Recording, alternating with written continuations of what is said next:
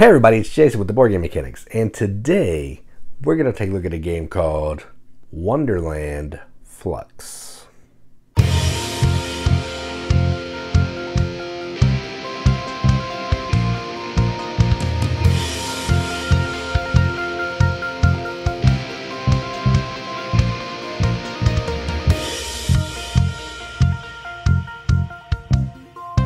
Wonderland Fluxx is a game published by Looney Labs, designed by Andrew Looney.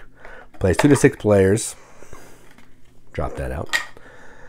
Ages 8 to adult, 10 to 30 minutes. All that's probably accurate. I've played many versions of this, and that's pretty accurate.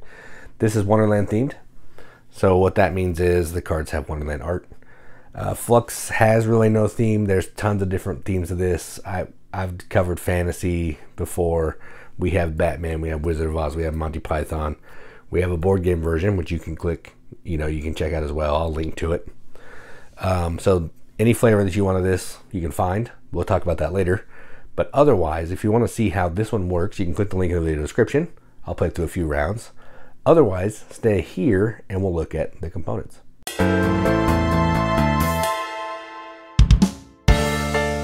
All right, so let's take a look at the components. These are the components. Deck of cards with a black back and a basic rules card with a white back. The cards are really nice quality. They're not linen finished, but they shuffle well. The rule book, we'll talk about that. I don't love this, but that's kind of how they are in all of them. Everything you need to know is basically on one side. The other side's kind of just some examples of how thing works. The rules are fine. It's basically the same rules. It's in everything, but specific examples based on this set. So the graphic design of these cards is consistent. If you ever played a Fluxx game, this is going to feel consistent. You have action cards, which are a blue banner, just text and blue banner. The font in this one's a little cooler because they're kind of doing the the Alice in Wonderland thing.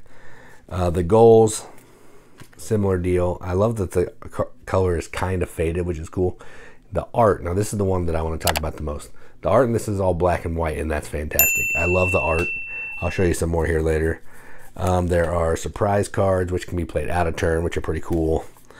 And then there are a bunch of new rules cards. So there's yellow cards, blue cards, purple cards, green cards, which we'll talk about in a second, which are keepers, and I think that's it. Whole pile of cards. Now let's look at some of the art. The art is unbelievable here.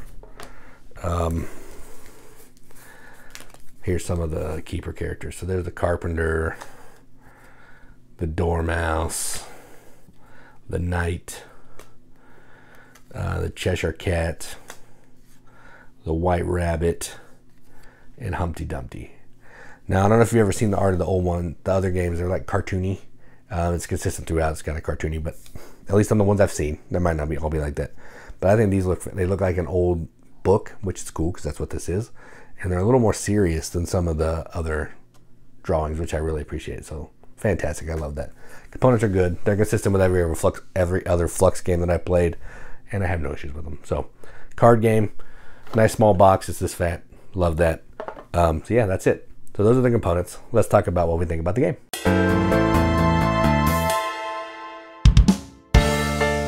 All right, so we've been playing Fluxx since we started playing board games. I think one of the first games I ever played was Zombie Fluxx, and maybe one other one. We had 2 games of Fluxx going on at the same time. It's a fun game. You can just sit around, eat some pretzels, eat some snacks, drink some drinks, have some conversation, and just play a fun game. It's not the greatest game in the world. It's not going to be something that I always want to come back to. But if I have, what's this say? 6 people who want to just hang out and don't really want to play a ton of games, and they're familiar with card games and they know how to draw and play and they can read what the cards do, then this will be a game I'd bring out. There's a flavor for everybody. I like the Batman one. That's my favorite card game version. My favorite version of Fluxx is the board game version. We talked about that in another video. But my favorite card game version is Batman. I like the theme. It's got the Batman the Animated Series style of art. It's fantastic. But this one is solid if you're a fan of Alice in Wonderland.